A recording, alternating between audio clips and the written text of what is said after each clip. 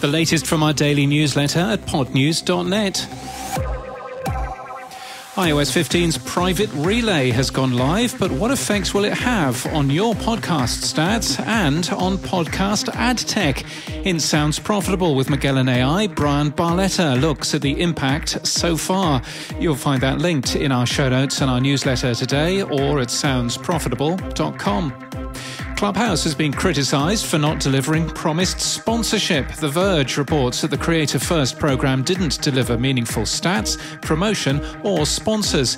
We're better off turning this into a podcast instead of doing it on Clubhouse, one creator is quoted as saying. You don't say. Wondery has launched a kids podcast subscription service, Wondery Plus Kids. For $4.99, the service provides early access to new episodes and exclusive access to select episodes of favourite shows.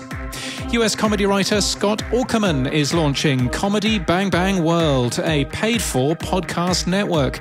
Aukerman launched Earwolf in 2010, and he's partnering with Acast. Subscribers for either $4 or $7 can listen to those shows across almost all podcast apps.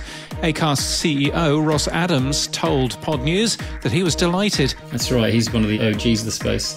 We're super pleased about signing that one, and let's see where that goes. It was reported quite a lot in the press, so we're very pleased about that one. Ross Adams and Acast co-founder Johan Billgren are guests tomorrow on the Podland podcast. Spotify has released data suggesting that digital audio is significantly more impactful than radio because of the tailored nature of listening to on-demand audio. They're having more impact on iPhone batteries, though. The company has acknowledged a bug with high battery drain, causing some people's phones to use more than 30% of battery life in as little as an hour. Hot on the heels of Fireside comes Glow, in terms of name confusion, that is. Just as Mark Cuban's Fireside is nothing to do with Dan Benjamin's Fireside, so Amazon's Glow is nothing to do with Libsyn's Glow. Amazon's Glow is a device to help parents play with their kids remotely, while Libsyn's Glow is a podcast membership service, and we're pleased to have cleared that up.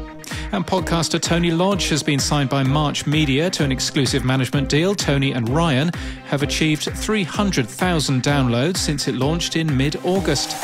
And in podcast news, NPR's weekly Car Talk programme has been taken off the air more than 7 years after the death of one of the co-hosts.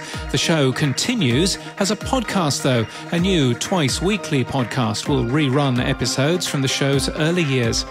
Launching today, NPR's Book of the Day is a daily quick listen with the best book interviews from across NPR on one podcast feed.